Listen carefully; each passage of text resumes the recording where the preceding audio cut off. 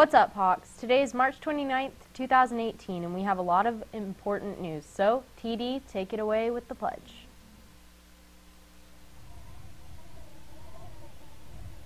I pledge allegiance to the flag of the United States of America and to the republic for which it stands, one nation, under God, indivisible, with liberty and justice for all. Alrighty, Hawks, we have some really extra, super duper important announcements to get your way. So kick back, relax, and pay close attention.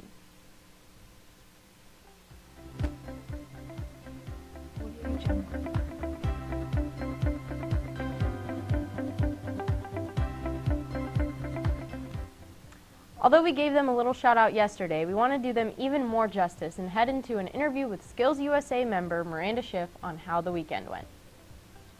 Hey Miranda, so we know you guys just got back from Skills USA. Can you give us some insight on how the weekend went?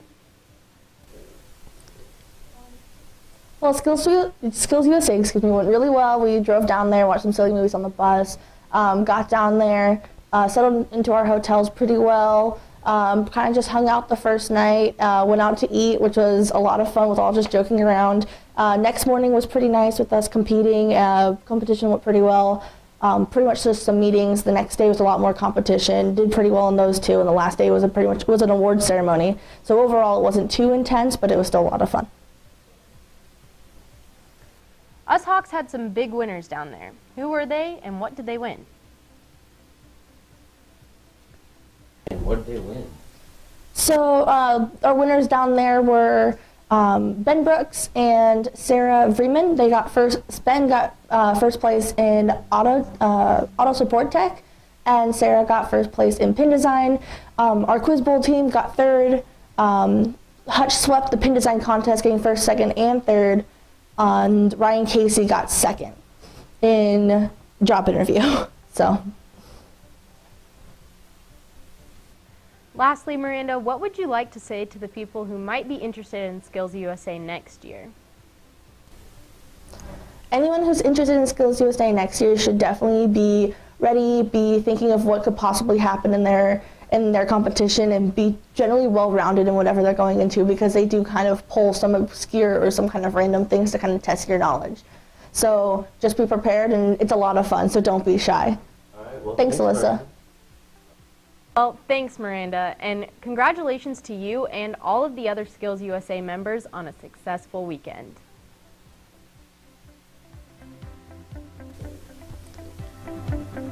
Well, Skills USA went really well. For all you Arts AV kids and those interested, there will be a stream team meeting during lunch on the 10th of April. This meeting is a recap of the year, some announcements about graduation, and handing out t-shirts. Well, out of the way of the news, here's something we all love. Yep, it's time for another Throwback Thursday Fine Edition. So hold on, because we're not kidding when we say today's segment is furry funny.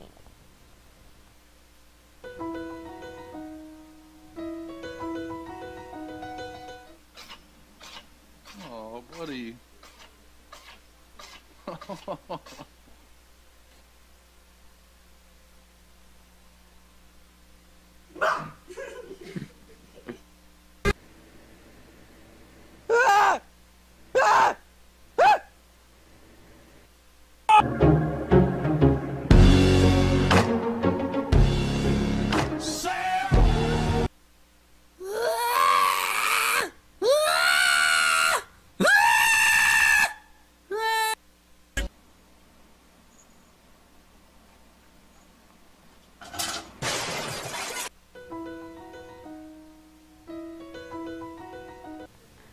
Wow, those were pretty funny, but we've got to get back into the news right now. Well, Hawks, have you ever been watching the H.I.T news and thought to yourself, I could totally do a better job than Alyssa?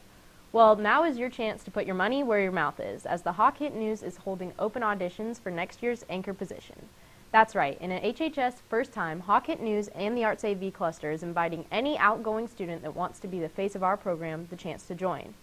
You do not have to have any prior experience or any prerequisites to join our team. So if you're looking to get your 15 minutes of fame, well, actually, I guess that would be 15 minutes of fame each week, Then go and see Mr. Johnson for more information. The official auditions will be the 19th of April, so get signed up today. One of the great perks of being the Hawk-Hit news anchor is that you get a chance to tell students great news like this following announcement. Students, next week is testing week. Okay, so this is actually only good news for the juniors and seniors. Regardless, we will be having a modified bell schedule next week to accommodate for testing, so listen up so you know where to be. Starting off Monday will be a totally normal day, so that one is easy. On Tuesday, Wednesday, and Thursday, all of you members of the class of 2021 and 2020 will be at various locations around the school taking the state-mandated PEAKS test. This, of course, begs the question, what do juniors and seniors do? Well, that is the great news. During that testing period, all teachers will be available for student support, SSP. I know almost all of us can use some extra support in one class or another, so juniors and seniors should show up and check in with the classes they need help. It's our last really great chance to get our grades beefed up before the warm weather hits and we all spend afternoons hanging outside rather than doing homework. After testing in the bonus SSP session, there will be a mandatory SSP period where you have to check in with your regular SSP teacher. All that will lead us into a much-needed lunch break. Following the break, there will only be enough time left for 2 classes, so here's where you will need to go. Tuesday, you will go to periods 1 and 3. Wednesday, periods 2 and 4, and Thursday, you'll wrap up the 6 class tour with 3 and 6. The week ends Friday with a regular old 6-period day. So, there you have it, your modified schedule for next week. Well, that's the way the cookie crumbles today, guys. Let's wish a big happy birthday to Ethan Wilson. We hope you all have an awesome weekend, and as always, stay fly.